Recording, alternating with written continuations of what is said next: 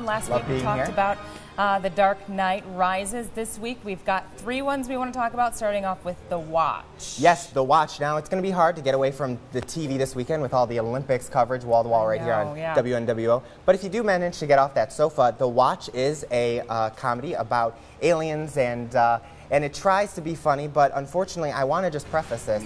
All of the funny bits are in these trailers that you're watching right now. So if you But it is a pretty fun movie. The town is the fictional town the movie is set in is actually Glenview, Ohio. Of course, they didn't film it here. They filmed it in Atlanta, but still kind of gives props to Ohio. Kind of looks like Ohio. Stars, you're telling me it's not that funny? Well, Ben Stiller, he tries really hard, and Vince Vaughn, of course, is pretty funny. Actually, the funniest guy in this movie is one of the members of the Neighborhood Watch, led by Ben Stiller. There, it's Richard, who is played by, or Jamarcus, who's played by Richard Ayoade, and he is hilarious. He has a British accent. We find out some fun details about him in the movie, and so it's this what about Jonah bunch Hill? of you know what? He's not bad. He kind of reminded me of Melissa McCarthy's character in Bridesmaids, almost kind of irreverent, playing with the cop in the movie, and he's just kind of a very bizarre character. You would know this, even though I watched it last week and I don't remember the title. I watched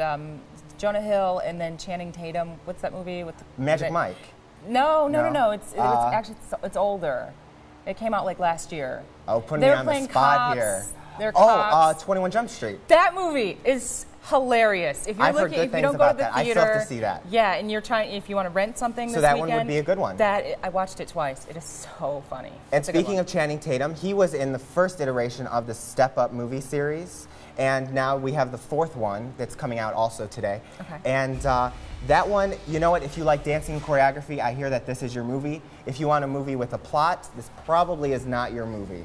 So if you want a fun time of dancing in 3D action, of course, down there in Miami, Florida, that's a movie for you. And this was something that helped put Channing Tatum on the map. And now he's moved on to bigger and better things with like Magic Mike this summer and 21 Jump Street last summer.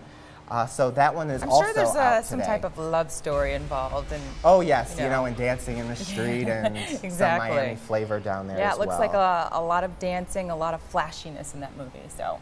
Yes, and for The Watch, I did give that 2 out of 5 stars. I really wanted it to be better, but after like Super 8 last summer, where it was kind of an action alien movie, it just didn't live up to that hype. And the final movie, on another note, which I gave 5 out of 5 stars, one of my favorite movies of the summer, is Moonrise Kingdom. It's still out in theaters. You can catch it at Levis Commons. It's a very quirky British independent film by Wes Anderson. Bruce Willis is in it, also Edward Norton, Bill Murray. A very interesting portrayal by Bill Murray, kind of a serious role, not as maybe slapstick as we're used to, or something a little different from him. Tilda Swinton is also in this, and it's pretty much about a pair of young lovers who flee their New England hometown, go on an adventure, and of course their families are like, "Hey, where did you go? We're going to come and look for you."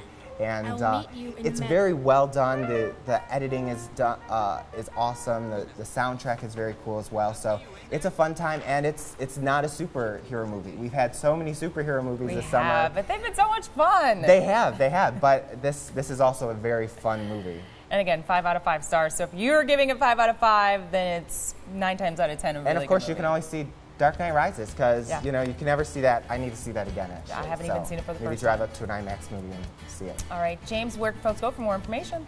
They can go to ToledoFreePress.com/movies. Also my blog, thegoldknight.com.